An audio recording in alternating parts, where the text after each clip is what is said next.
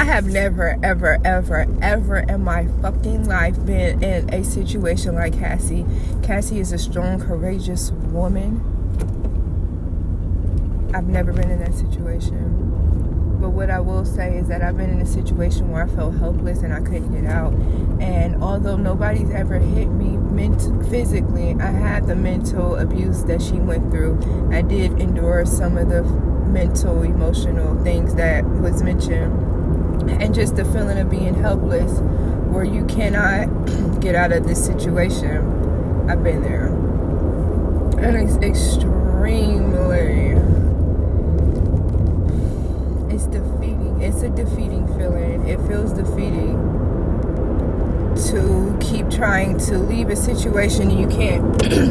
And you just stuck. And no matter what you do, you can't get out. And you keep trying to get help, but nobody's willing to help you or nobody can. And I've been in that situation. And it's painful. It's extremely painful.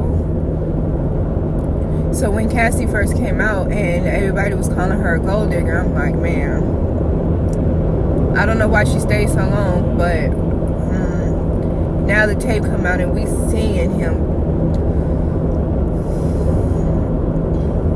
And now we all on her side. It's important to listen to people when they talk to you. And it's important to listen to people when they say that they're going through something. Because you don't always, not everybody has the evidence.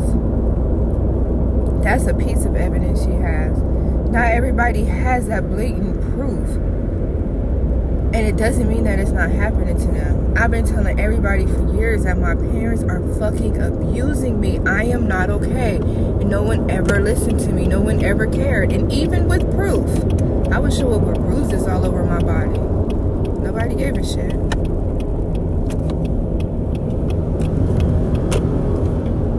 It's important that we listen to people because we're not just going to make up this shit. We're not going to make it up. No matter how much money somebody giving you, you're not going to keep getting your ass beat like that. There's something else that's going on. Instead of blaming people, ask a question. Don't say, this didn't happen or whatever. Just ask why, what, where, when, how. How can I help? What can I do for you? Ask questions, but